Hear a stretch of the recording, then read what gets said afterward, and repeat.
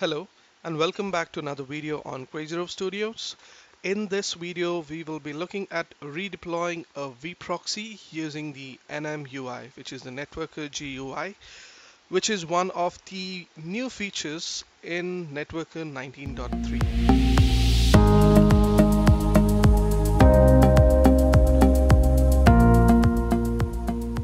So the redeployment of vProxy can be done either using the CLI or via the NetWorker GUI. The CLI command equivalent is nsr vProxy underscore mgmt and is supported, I think, as of 19.1 or 19.2. I'm not really sure about those versions, one of the two. But starting with 19.3, redeployment of vProxy is supported via the NetWorker GUI as well. So let's go ahead and look at the redeployment process, or what exactly happens during the redeployment process. So first, the vProxy is unregistered from the NetWorker server, after which the original vProxy is powered off in the vCenter. It disconnects all the network connections to the vProxy as well. It then renames the vProxy to a temporary name with the timestamp preceding the name of the VM for the vProxy in the vCenter. Then it resets the MAC address of all the network adapters of the original vProxy, and the original vProxy address is then assigned to the deployed vProxy. The redeployed vProxy is with the same configuration as that of the original vProxy with the latest OVA and is powered on. On a successful redeployment, the original vProxy is deleted and the updated vProxy is registered on NetWorker server. If in case there is a redeployment failure, the command performs a rollback, reverts to the original vProxy configuration and registers the old vProxy back to NetWorker server. So if in case there is also a failure in redeployment, you need not worry, the rollback is done automatically and there is no intervention that is required. So in order to deploy a vProxy, there is mainly one prerequisite, which is to place the new vProxy OVA on the NetWorker server that is shown in the slide. So the location here would be the installation location, which on Windows would be C program files EMC networker, and on Linux it would generally be the root location. So you will have to place the new OVA under NSR.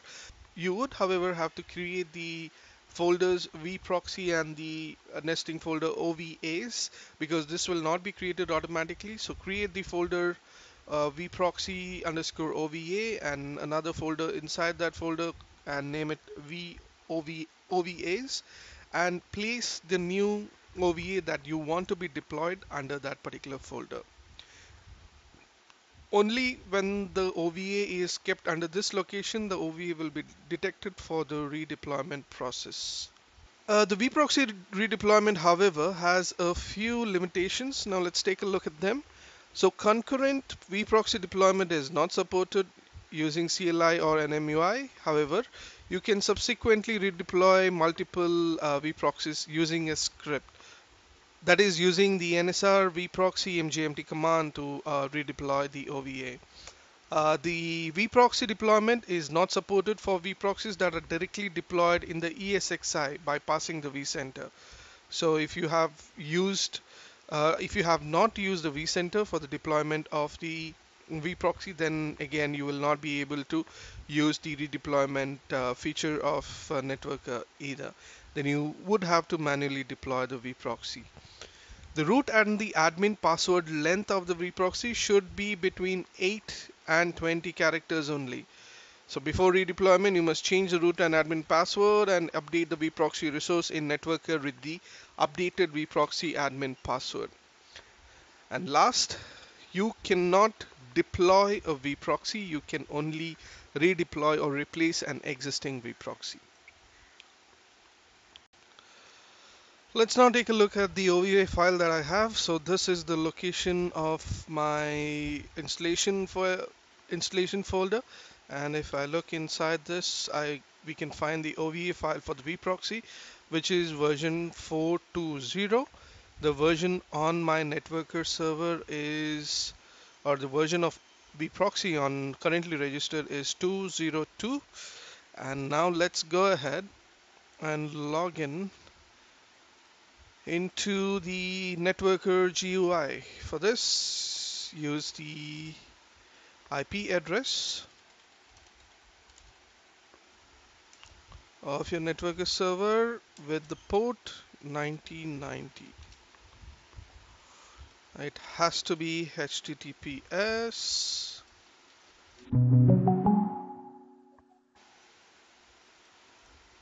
And then it also has to have NWUI at the end.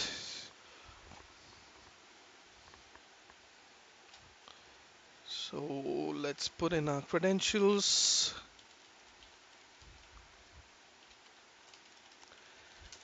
Login. And the vProxy is under protection and VMware vProxies. We will see the vProxy here. Redeploying is pretty simple. You have just got to select the vProxy that you want to deploy or redeploy. Select redeploy, and again, which configuration you want to take forward. You can mention a description here. This is under description. The delay is the amount of time that the redeployment process can wait in case there are any active sessions that are tied to this particular vProxy. Debug level is for troubleshooting, so if in case your deployment fails, you can increase the debug to troubleshoot. Next is the root password option. So you can either use the existing admin password as both as the admin password as well as the root password, or you can give a new root password here. So I'm going to stick to this, and then when you hit finish, it is asking you if you want to go ahead with the redeployment, which is going to delete the original vProxy, obviously, because it is a replacement of your vProxy. Do you want to continue? And I say yes. The deployment process can be monitored here, and also you can monitor on the logs. So let's look at the different logs that we can look at. So if for the logs, you can go to NSR logs, and you will find a folder called ad hoc, which is this right here. Go into ad hoc, and it is going to have another folder for NSR vProxy management, and within that you have the different uh, inside this you have the different logs that are related to your redeployment. So if I do it via time, so these are the current, this is the current log that is going on. Let's take a look. So it'll tell that again on the back end. If you could see in the log here, it does run the NSR vProxy management redeploy command, and you can also run this manually if in case required. Then the logs related to the NSR EISD are under /opt NSR vProxy logs and NSR SID. So if I do NLS-LTR, oh, I have to go to that path, and this is the logs related to the NetWorker integration with vCenter, and let's see what's happening right now. So it is trying to do something here, not really sure. So I think by this time it might have already unregistered and deleted the vProxy from the networker. No, it has just disabled it. It's not yet deleted it. You can also look at the current status of the log under the running job here or running task. If you go and click on the three dots on the left hand side and click on my on messages, you'll see that it has disabled. That was the last thing done. And you can also get the entire logs here when you click on full logs, but my browser doesn't support that, so I'm unable to get that part. So let's see what it is doing. Alright, let's wait for the deployment to complete. I'll pause the video here and get back to you once it is completed. So if you see here on the logs, you will see that it has powered off the virtual machine N1 NVP. It has reconfigured the virtual machine. It has deployed an OVF template, reconfigured it. I assume it had renamed it, the old one, to this version, and it has actually deleted the old NVP as well. So our deployment process should well be completed now. It's running a few last errands, I assume.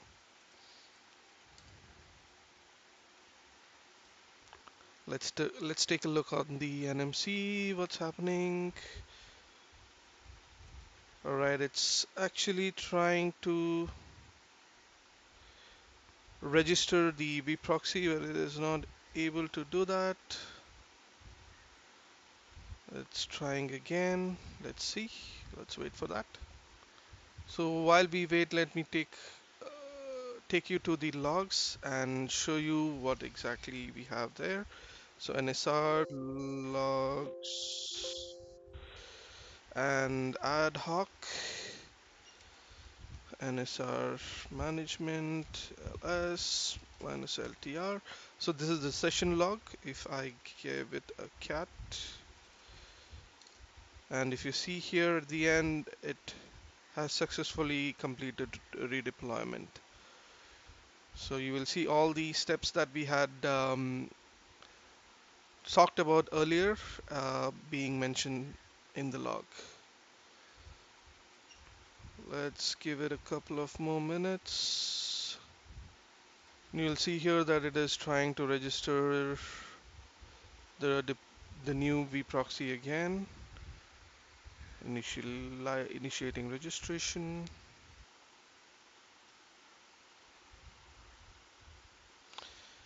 And now the registration has completed successfully. When I refresh my screen, I can now see that the new version of vProxy is 4.2. So this was a quick demonstration on how to redeploy your vProxy. So again, this can be done using the command line as well with 19.2. Thanks for sticking with me till the end of this video. I hope you found this useful.